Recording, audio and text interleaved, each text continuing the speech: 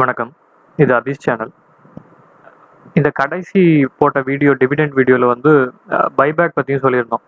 Kaveri seat company வந்து buyback பண்ணுறாங்க, ₹700 ஒரு ஷேர் அப்படிங்கிற ரேஞ்சுக்கு அப்படின்னு சொல்லியிருந்தோம். அதில் அக்செப்டன்ஸ் ரேஷியோ இதெல்லாம் வந்து பேசியிருந்தோம். இப்போ நமக்கு அடுத்து ஏற்படக்கூடிய கேள்வி என்னென்னா, ₹700 ஓகே, இன்றைக்கி ₹540 விற்குது. இதனுடைய இன்ட்ரின்சிக் வேல்யூ என்ன? இது இந்த விலைக்கு வாங்கலாமா? சரியான விலையாக இருக்குமா? நம்ம ஏற்கனவே கேல்குலேட் பண்ணுற 2 மெத்தட்ஸ்லையும் போட்டு பார்த்தா இது என்ன வரும் அப்படிங்கிறதான் இல்லையா? அதனால என்ன பண்ணியிருக்கோம் அப்படின்னா, அந்த Kaveri சீட்ஸினுடைய balance sheet annual report download பண்ணி இந்த 2 மெத்தட்லையும் இதனுடைய இன்ட்ரின்சிக் வேல்யூ கேல்குலேட் பண்ணியிருக்கோம். நீங்கள் பாருங்கள், இது ஒரு டிவிடெண்டுக்காக வாங்கலாமா இல்லை ஒரு லாங் இன் டைம் இன்வெஸ்ட்மெண்ட்டாகவே வாங்கலாமா அப்படின்னு அதை பார்த்துட்டு நீங்கள் முடிவு பண்ணுங்கள். நிறைய நண்பர்கள் வந்து எக்ஸல் ஷீட்டை கேட்குறாங்க. எக்ஸல் ஷீட் கொடுக்கறதுல எனக்கு ஒன்றும் பிரச்சனை இல்லை. இது ஒன்றும் காப்பிரைட்டட் ஃபார்முலாவோ எதுவோ இல்லை. என்னுடைய தேவைக்காக உருவாக்கிட்ட ஒரு எக்ஸல் ஷீட்டு. ஆனால் இந்த எக்ஸல் ஷீட்டை மட்டும் வச்சுக்கிட்டு நீங்கள் கேல்குலேட் பண்ணிவிட்டு அப்படியே இதை லிட்டரலாக எடுத்துக்காதீங்க. இதில் எதுக்கு இந்த வேல்யூஸ்லாம் போட்டிருக்கோம், ஏன் இந்த வேல்யூஸை ஆட் பண்ணுறோம், ஏன் இந்த வேல்யூஸ்லாம் கழிக்கிறோம், அதெல்லாம் வந்து புரிஞ்சுக்கங்க. புரிஞ்சுக்கிட்டு இதை நீங்கள் அப்படியே எடுத்துக்கிட்டு இதில் நீங்கள் தான் மாற்றங்கள் பண்ண முடியுமா அப்படின்னு பாருங்கள். நான் ஃபைனான்ஷியல் அசட்ஸ்லாம் எடுத்துக்கிட்டு டோட்டல் லைபிலிட்டிஸை கழிக்கிறேன். அது என்னுடைய சேஃப்டிக்காக, சேஃப்டஸ்ட் இன்வெஸ்ட்மெண்ட்டாக இருக்கும் அப்படிங்கிறதுக்காக நான் அப்படி பண்ணுறேன். ஒருவேளை நீங்கள் அதை கொஞ்சம் மாற்றி பார்க்க முடியுமான்னு பாருங்கள். பேலன்ஸ் ஷீட்டில், இன்கம் ஸ்டேட்மெண்ட்டில் ஒவ்வொரு இடத்துலையும் உள்ள ஒவ்வொரு லைனையும் வாசிச்சு பாருங்கள். இதை நம்ம திரும்ப இன்கமில் ஆட் பண்ண முடியுமா, இல்லை இது இன்கமில் வந்து சரிதானா, எல்லாத்தையுமே யோசிச்சு பாருங்கள். ஏன்னா அப்போ தான் வந்து உண்மையாகவே ஒரு பிஸ்னஸை நம்ம முழுசாக புரிஞ்சிக்க முடியும். சரி, இப்போ நம்ம வந்து இன்ட்ரின்சிக் வேல்யூ கேல்குலேஷனுக்கு போவோம். காவேரி சீட்ஸினுடைய 2018-19 அதே மாதிரி 16-17 ஆண்டறிக்கை ஆனுவல் ரிப்போர்ட் வந்து டவுன்லோட் பண்ணி வச்சுருக்கேன். இது வந்து 18-19. இதில் வழக்கமாக நம்ம பார்க்குற மாதிரி ரெவென்யூ ஃப்ரம் ஆப்ரேஷன்ஸ். பொதுவாக காவேரி சீட் என்ன பண்ணுறாங்கன்னா, விவசாயிகளுக்கு வந்து இந்த சீட் தான் முக்கியமான ஒரு உற்பத்தியாக இருக்குது. அவங்களுக்கு தேவையான விதைகள் வந்து விற்கிறது. அதே மாதிரி ப்ரொடியூஸ் அப்படிம்பாங்க. காய்கறிகள், சில காய்கறிகள், சில உணவு வகைகள் வந்து இவங்களும் வந்து உற்பத்தி பண்ணி, தானியங்களாக இருக்கட்டும் அதெல்லாம் உற்பத்தி பண்ணி இவங்களும் விற்கிறாங்க. எங்களுடைய முக்கியமான வருமானம் வந்து அதுலேருந்து தான் வருது. இதில் பார்த்தீங்கன்னா ரெவென்யூ ஃப்ரம் ஆப்ரேஷன்ஸ் இது வந்து லட்சங்களில் இருக்கிறதுனால நம்ம இதை கடைசி 2 இலக்கங்களை வந்து விட்டுட்டு மிச்சம் இருக்கிறதான் எடுத்துக்கணும். இது பார்த்தீங்கன்னா 809 கோடிகள். அதை எடுத்து நம்ம இங்கே போட்டாச்சு, இன்கம் ஃப்ரம் ஆப்ரேஷன்ஸ். அடுத்தபடியாக இதில் ஏற்படக்கூடிய செலவினங்களை வந்து நம்ம கழிக்கணும். அது பார்த்தோம் அப்படின்னு பார்த்தீங்கன்னா எக்ஸ்பென்சஸ் பாருங்கள், இங்கே எல்லாமே இருக்குது. Cost of the material consumed, changes in inventories of finished goods and work in progress, excise duty, employee benefit expense, finance cost, depreciation, amortisation expense, other expense. முடிஞ்சா இது எல்லாத்தையுமே போய் இந்த நோட்ஸ் டு ஃபைனான்ஷியல் ஸ்டேட்மெண்ட் கொடுத்துருக்காங்க இல்லையா, 33 இங்கே போய் பாருங்கள். காஸ்ட் ஆஃப் மெட்டீரியல் கன்சியூம்னா என்ன சொல்கிறாங்க, சேஞ்சஸ் இன் இன்வென்ட்ரிஸ்னா அது என்ன அப்படின்னு சொல்லி என்ன கொடுத்துருக்காங்க, எக்ஸைஸ் டியூட்டி என்ன, சில விஷயங்கள் நேரடியாகவே புரிஞ்சிடும். சில விஷயங்கள் அங்கே போய் பார்த்தா அதனுடைய ஸ்பிரிட்டப்லாம் இருக்கும். இதெல்லாம் இருக்கும்போது ஒரு பிஸ்னஸை வந்து நம்ம முழுசாக புரிஞ்சுக்க முடியும். இப்போ இந்த டோட்டல் எக்ஸ்பென்ஸ் எவ்வளோ இருக்குது அப்படின்னு பார்த்தீங்கன்னா 621 கோடி. அதை நம்ம எடுத்து இங்கே கழிச்சுக்கணும். இப்போ நமக்கு இன்கம் பிஃபோர் டேக்ஸ் கிடச்சிருச்சு. டேக்ஸ் நம்ம வழக்கமாக கேல்குலேட் பண்ணுற மாதிரி 34% ஃப்ளாட்டாக கேல்குலேட் பண்ணுறோம். ஒருவேளை நீங்கள் இதை மாற்றி பார்க்கணும் அப்படின்னு நினைக்கிறீங்க அப்படின்னாலும் மாற்றி பார்க்கலாம். இதை நான் ஏன் இப்போ குறிப்பாக சொல்கிறேன் இந்த நிறுவனத்துக்கு அப்படின்னு பார்த்தீங்கன்னா, அக்ரிகல்ச்சர் ப்ரொடியூஸ் பண்ணுற நிறுவனங்களுக்கு வரி வந்து இந்தியாவில் மிக மிக குறைச்சல். அதாவது சொல்லப்போனால் இப்போ நான் வந்து 34% எடுத்து 64 கோடின்னு டேக்ஸ் போட்டிருக்கேன் இல்லையா. ஆனால் இங்கே நீங்கள் பாருங்கள், ப்ராஃபிட் பிஃபோர் எக்ஸப்ஷனல் ஐட்டம்ஸ்னால் இதில் சேராத மற்றதெல்லாம் அதையும் கூட்டிகிட்டு, so total profit before tax. Tax expense பாருங்கள் 11 கோடி தான் போட்டிருக்காங்க. நம்ம எவ்வளோ கேல்குலேட் பண்ணியிருக்கோம், 34%னா எவ்வளோ வரும்னா 64 கோடி. 188க்கே 64 கோடி நம்ம போட்டிருக்கோம். அப்போ இவங்க எவ்வளோ போட்டிருக்கணும் யோசிச்சு பாருங்கள். ஆனால் 11 கோடி தான் டேக்ஸ்னு வந்திருக்கு இல்லையா. இந்த 209 கோடியில் 11 கோடிங்கிறது கிட்டத்தட்ட 5% தான். வெரி வெரி லோ டேக்ஸ் வந்து இந்தியாவில் வந்து அக்ரிகல்ச்சர் ப்ரொடியூஸ்க்கு உண்டு. மற்ற நாடுகள்லையும் இருக்கலாம். இருந்தாலும் நம்ம வந்து ஒரு சேஃப்டிக்காக என்ன பண்ணுறோம் அப்படின்னு பார்த்தீங்கன்னா 34% கார்பரேட் டேக்ஸாக இருக்கிறது அப்படியே இருக்கட்டும்னு நினைக்கிறோம். இது நம்ம குறைச்சிக்கிட்டோம்னாலும் நமக்கு ஒரு வேல்யூவேஷன் கிடைக்கும். இருந்தாலும் இது ஒரு சேஃபஸ்ட் வேல்யூவேஷன் பண்ணுறதுக்காக இந்த மாதிரி நம்ம பண்ணுறோம். இப்போ இன்கம் ஆஃப்டர் டேக்ஸ் 124. ஸோ நமக்கு அந்த நிறுவனம் சம்பாதித்துக்கு கொடுக்கக்கூடிய வருமானம் எவ்வளோ அப்படின்னு தெரிஞ்சிருச்சு. அடுத்த பார்ட் என்ன, இந்த சம்பாத்தியம் ஒவ்வொரு வருஷமும் வர்றதை தவிரவும் ஒவ்வொரு ஆண்டும் அந்த நிறுவனம் நமக்கு எவ்வளவு எக்ஸஸ் கேஷ் வந்து ஜென்ரேட் பண்ண முடியும் அப்படின்னா என்ன அர்த்தம், கையில் இருக்கக்கூடிய பணத்திலிருந்து கையில் இருக்கக்கூடிய மொத்த கடனை கழிச்சிட்டோம்னா மிச்சம் இருக்கிற பணத்தை கம்பெனி கையில் வச்சுக்கிட்டு இருக்கிறது வந்து நமக்கு கிடைக்கிற மாதிரி தான் இல்லையா. ஷேர் ஹோல்டருங்கும் போது நம்மளும் ஓனர். அதுக்கு நம்ம என்ன பண்ணுவோம், ஃபைனான்ஷியல் அசட்ஸ் எல்லாம் எடுத்துப்போம், அதிலிருந்து மொத்த கடனையும் கழிச்சிடுவோம். அதுதான் நம்மளுடைய மெத்தடு. இந்த ஃபைனான்ஷியல் அசட்ஸில் நான் இன்னொரு விஷயம் சொல்ல நினச்சேன். இப்போ வந்து சப்ஸ்கிரைபர் எண்ணிக்கை கூடிருச்சு. முன்னாடி வீடியோ பார்க்காதவங்களும் இருப்பாங்க, அதனால நான் சொல்கிறேன். ஃபைனான்ஷியல் அசெட்ஸ் நம்ம கன்சிடர் பண்ணுறது ஈஸிலி லிக்விட், சுலபமாக பணமாக மாற்றக்கூடிய அந்த அசெட்ஸை மட்டும்தான். அதெல்லாம் என்ன இருக்கும் பார்த்தீங்கன்னா, ஃபிக்ஸ்ட் டெபாசிட்டில் போட்டு வச்சது, பேங்க்கில் போட்டு வச்சது, அதை தவிர வேறு ஏதாவது மியூச்சுவல் ஃபண்ட்ஸில் இன்வெஸ்ட் பண்ணது, இதெல்லாம் தான். ஸோ இதெல்லாம் எடுத்துக்கிட்டு இந்த நிறுவனம் வாங்கிய மொத்த கடனையும் நம்ம கழிச்சிடுவோம். அதான் நம்ம வழக்கமாக பண்ணக்கூடியது. ஏன் இப்படி பண்ணுறோம்னா, ஒரு டிஃபென்சிவ் இன்வெஸ்டராக மார்க்கெட்டை பற்றி முழுசாக வந்து நம்மளுடைய நெருக்கமாக இல்லாதனால, நமக்கு பிஸ்னஸ் எப்படி நடக்குதுங்கெல்லாம் தெரியாதனால, நம்ம எவ்வளோ சேஃபாக இருக்க முடியுமோ அவ்வளோ சேஃபாக இருக்கிறதுக்காக பண்ணுறது தான் இந்த கேல்குலேஷன். ஒருவேளை உங்களால் வந்துட்டு எனக்கு வந்து இந்த பிஸ்னஸ் பற்றி ஒரு சில விஷயங்களை பற்றிலாம், இந்த மார்க்கெட் எப்படி நகருது இதை பற்றிலாம் எனக்கு நல்ல ஒரு புரிதல் இருக்குன்னு நினச்சிங்கன்னா, நீங்கள் ஃபிக்ஸ்டு அசெட்ஸ்ன்னு சொல்லக்கூடிய அந்த ப்ராப்பர்ட்டி பிளான்ட் எக்யூப்மெண்ட்டாக இருக்கட்டும், மற்ற இதையும் எடுத்துகிட்டு அதை நான் ஓரளவுக்கு வேல்யூவேஷன் பண்ணுவேன். அவங்க 100 ரூபான்னு சொன்னால் நான் ஒரு பர்சன்டேஜ் அப்ளை பண்ணி, ஒரு 80% அப்ளை பண்ணி அந்த மாதிரி நான் கால்குலேட் பண்ணிப்பேன். அதையும் வேல்யூவேட் பண்ண தெரியும்னா அதையும் செய்து பாருங்கள். அப்போது இன்னும் ஒரு அக்ரெசிவ் இன்வெஸ்டர் அடுத்த லெவலுக்கு வந்துட்டு நீங்கள் போகிறதுக்கான வாய்ப்புகள் கிடைக்கும். இப்போதைக்கு நம்ம ஃபைனான்ஷியல் அசெட்ஸை மட்டுமே எப்போவுமே கன்சிடர் பண்ணிக்கலாம். இப்போ பாருங்கள், நமக்கு 2 இருக்குது, ஃபிக்ஸ்ட் அசெட்ஸ், கரண்ட் அசெட்ஸ். அதில் உள்ள ஃபைனான்ஷியல் அசெட்ஸ் நம்ம இப்போ எடுக்க போகிறோம். இப்போ இந்த பேலன்ஸ் ஷீட்லேருந்து நான் கரண்ட் அசெட்ஸில் ஃபைனான்ஷியல் அசெட்ஸ் பாருங்கள், இன்வெஸ்ட்மெண்ட்ஸ் வந்து 336 கோடி, அதை நான் இங்கே போட்டேன். அதை தவிர வேறு என்ன இருக்குது, லோன்ஸ் இருக்குது, அவ்வளோதான். ஃபைனான்ஷியல் அசெட்ஸில் இன்வெஸ்ட்மெண்ட்ஸும் லோன்ஸும் மட்டும்தான் இருக்குது, நமக்கு எடுத்துக்கிறதுக்கு வேறு எதுவும் இல்லை. அடுத்தது கரண்ட் அசெட்ஸில் பாருங்கள், ஃபைனான்ஷியல் அசெட்ஸில் 4 விஷயம் இருக்குது. Investment, trade receivable, cash and cash equivalent, other bank balance. நமக்கு எது வேணும்? இன்வெஸ்ட்மெண்ட்ஸ் முதல்ல வேணும், 472 கோடி போட்டுட்டாச்சு. இது நமக்கு வேண்டாம், trade receivables. Cash and cash equivalence 5 கோடி, அதை இங்கே போட்டாச்சு. அதற்கு அடுத்தது என்ன? அதர் பேங்க் பேலன்ஸ் 3 கோடி.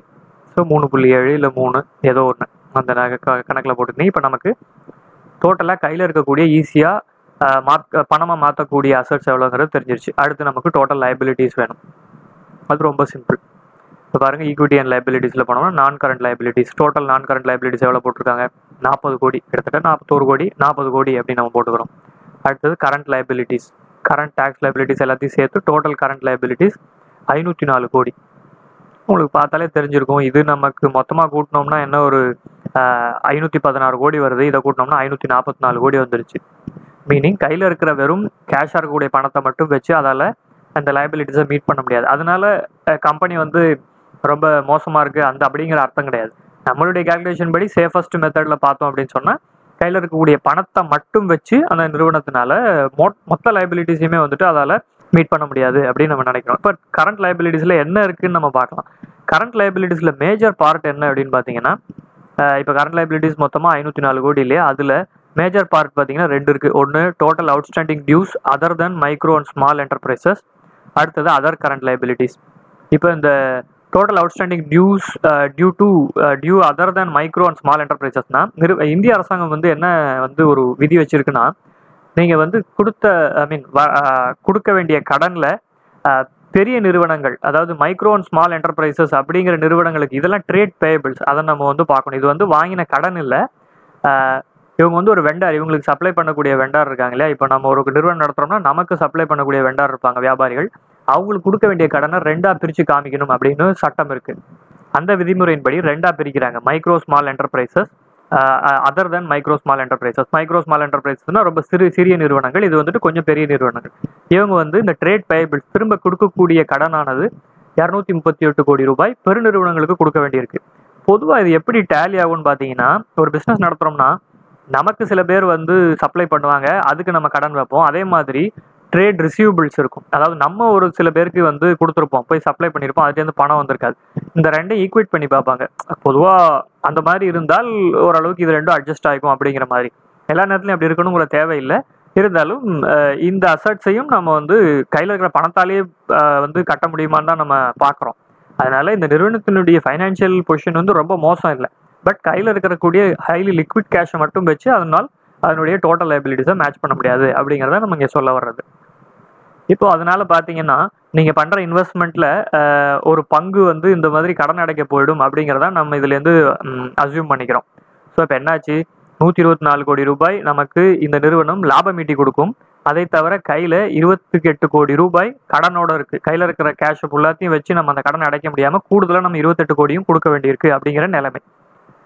இப்போ பார்த்தீங்கன்னா, இந்த 124 கோடி ரூபாயை அந்த நிறுவனம் நமக்கு சம்பாதிச்சு கொடுக்குது. அந்த சம்பாத்தியமானது நம்ம பண்ணுற இன்வெஸ்ட்மெண்ட்டில் 7.5% வட்டியாக இருந்தால் பொதுவாக நம்ம என்ன பண்ணோம்னா 1654 கோடி ரூபாய் இன்வெஸ்ட் பண்ண வேண்டிய தேவை இருக்கும்.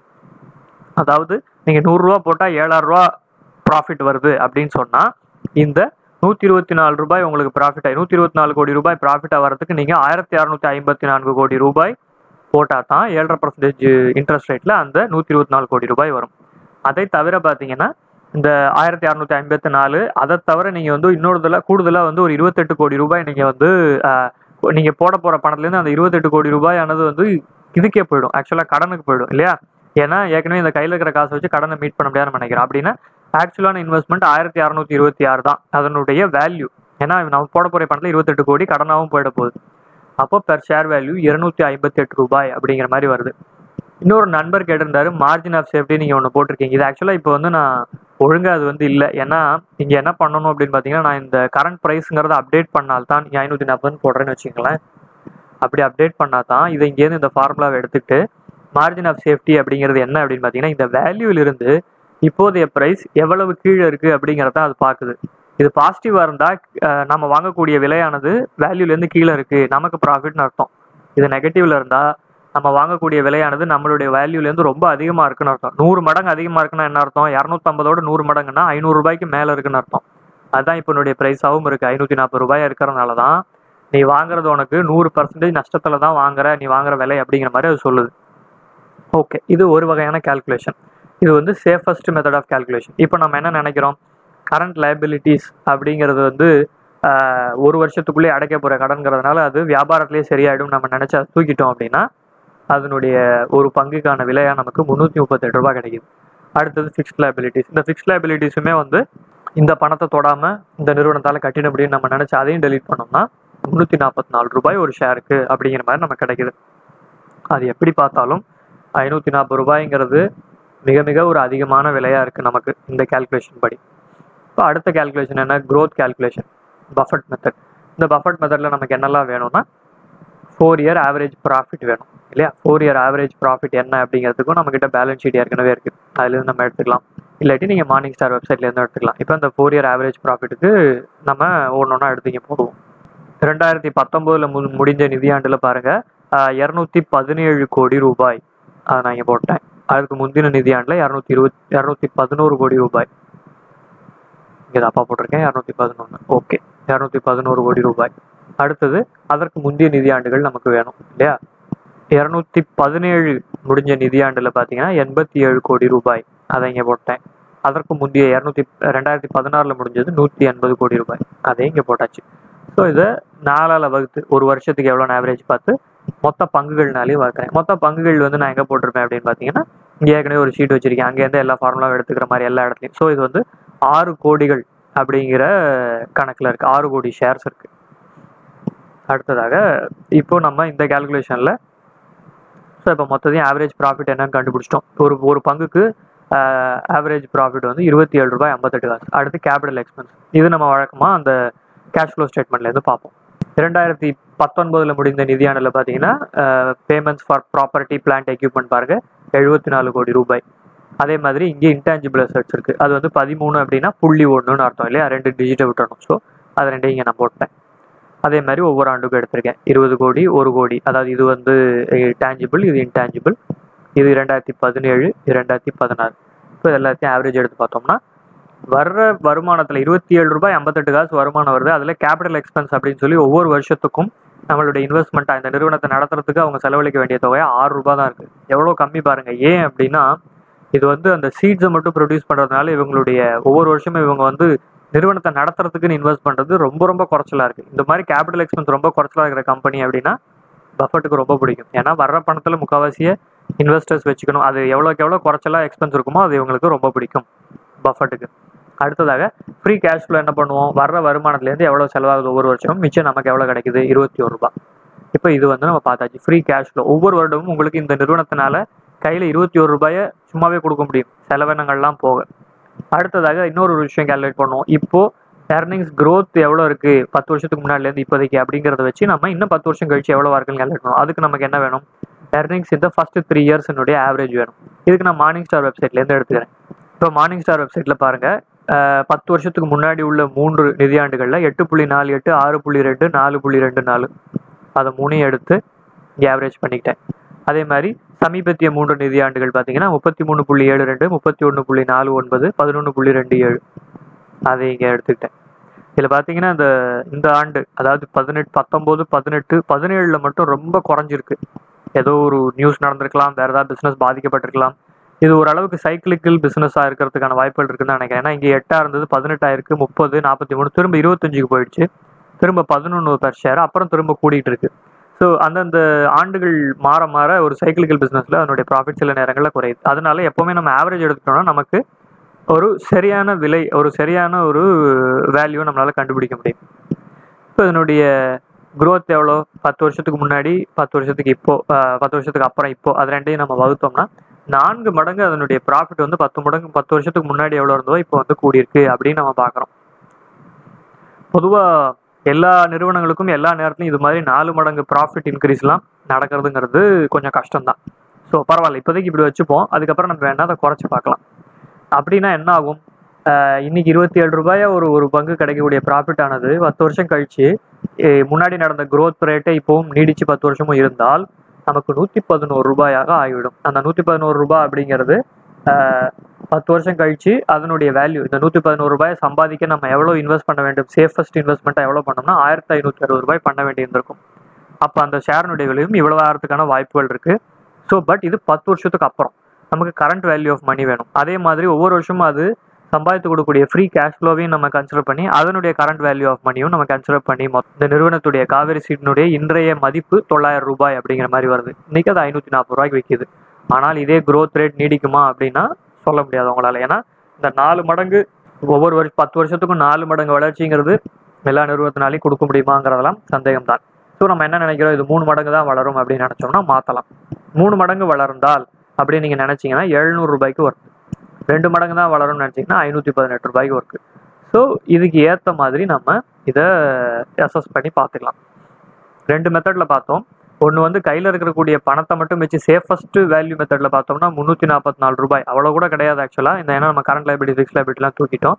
அதே நேரத்தில் அதனுடைய growth trajectory வச்சு பார்த்தோம் அப்படின்னு சொன்னால் அது வந்து 900 ரூபாய்க்கு மதிப்பு அப்படின்னு சொல்லி நம்ம பார்க்குறோம். ஸோ 2 மெத்தட்லையும் நம்ம பார்த்தாச்சு. ஒன்று இந்த மெத்தடு, இன்னொன்று இந்த மெத்தடு. இதுக்கு மேலே நீங்கள் இதை லாங் டேர்ம் இன்வெஸ்ட்மெண்ட்டாக வைக்கிறதா, இல்லை டிவிடெண்டுக்காக வாங்கலாமா, இல்லை இதை இப்போதைக்கு சரியான விலை இல்லை அப்படின்னு சொல்லி விட்டுறலாமா அப்படிங்கிறத நீங்கள் முடிவு பண்ணிக்கோங்க. எங்களுடைய காணொலி பிடித்திருந்தால் லைக் செய்யுங்கள், ஷேர் செய்யுங்கள், சப்ஸ்கிரைப் செய்யுங்கள். நோட்டிஃபிகேஷன் பட்டன் கிளிக் பண்ணிங்கன்னா நோட்டிஃபிகேஷன் உடனுக்குடன் வரும். நன்றி, வணக்கம்.